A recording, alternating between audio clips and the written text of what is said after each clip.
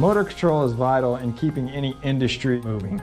Learning these skills individually and how they work together allow me to be a valuable asset to any company. My name is Stephen Cooper, and I'm studying Industrial Systems Technology here at TSTC. My background is actually in commercial refrigeration. I've been working in that industry for about 4 years. And with this degree, I'll be able to further my advancement in a larger industry.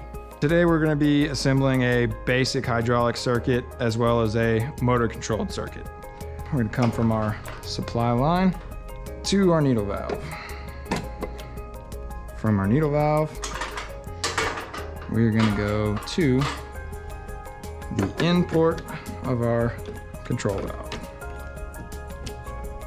Something that I really like about TSTC is the fact that I can go to school and work at the same time without a crazy work-school balance. I'm able to sit there and get the things that I need in class, but at the same time I'm able to work on the outside of class and still be able to support myself. Now to operate this cylinder, we have to come in from the A port of our control valve to the cap end of our cylinder. Next, to retract the cylinder to the actuator, we're going to go to the rod end.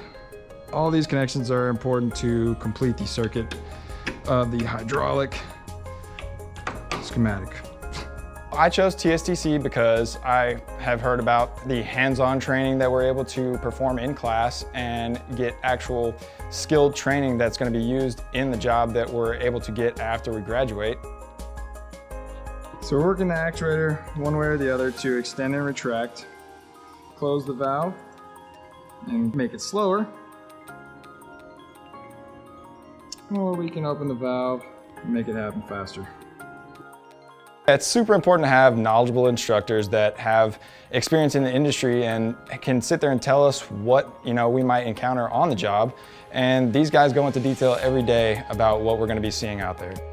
So now I've shown you a basic hydraulic circuit with a manual control valve. We're now going to use what we learned in motor control as well as basic hydraulics to control the same exact cylinder with the push of one button.